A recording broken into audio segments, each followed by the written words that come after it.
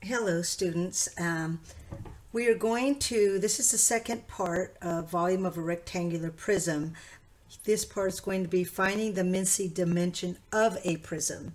Okay, so finding the missing dimension of a prism.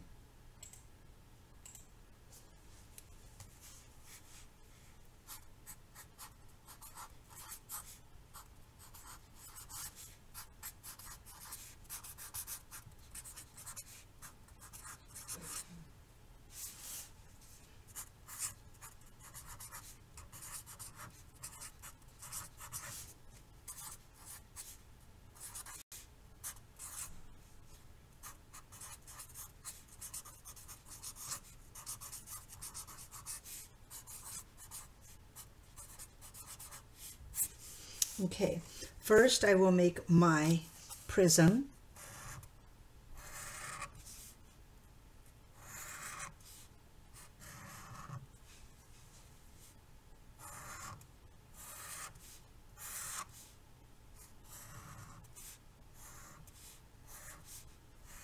There we go. There's my prism. Okay, and I'm going to go ahead and I'm going to label all of my information that I have, my sides. So I'm going to go ahead and label this 4 meters here.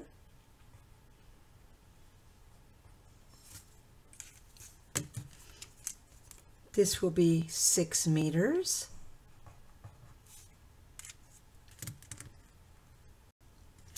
And the missing dimension will be my height. I do not have a height. So this is considered a base, and this is considered a base, or this can be considered a length and a width. Okay, so I'm going to write my regular formula right here. Volume equals, and I'm going to use LWH. So L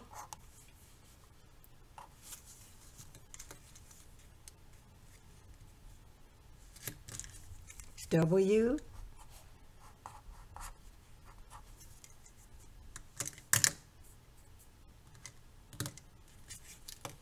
H. All right, L times length times width times height. So I'm going to go ahead. Now, one thing that I do know, I do have is I have my volume because I am looking for a missing dimension. So my total volume is volume equals 84 meters cubed. So that's the volume. I already have it. This right here is considered my length. This is my width, or they could both be bases, but we're using LW, so it's my length, my width, and the height is what we're looking for. Okay, so let's go ahead. Plug in everything. Volume is 84. My length is 6.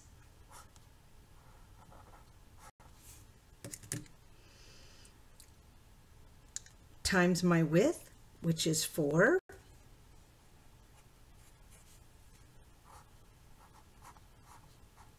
But we do not know what the height is. That's what we're looking for. Okay, there we go. Length times width times height. So now I'm going to go ahead and I'm going to multiply these two right here. 84 equals 6 times 4 is 24. And we're going to make it H. We don't know what H is, but we're going to go ahead and bring it down here. Okay. So now it's the same as we've done before, is we were going to go ahead and divide 24 into each side.